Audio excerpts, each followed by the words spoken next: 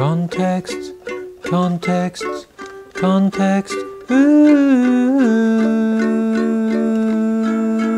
context. It's considered morally acceptable to have sexual adventures with a goat.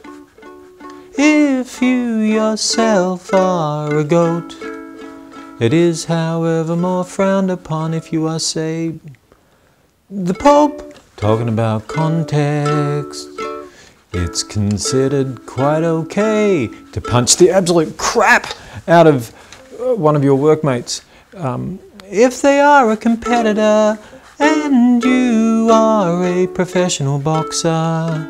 It is, however, not really done if you are, say,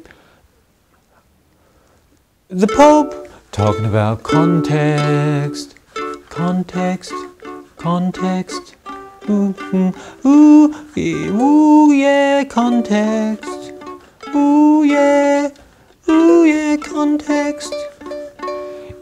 Everybody thinks it's great if you can dance like this.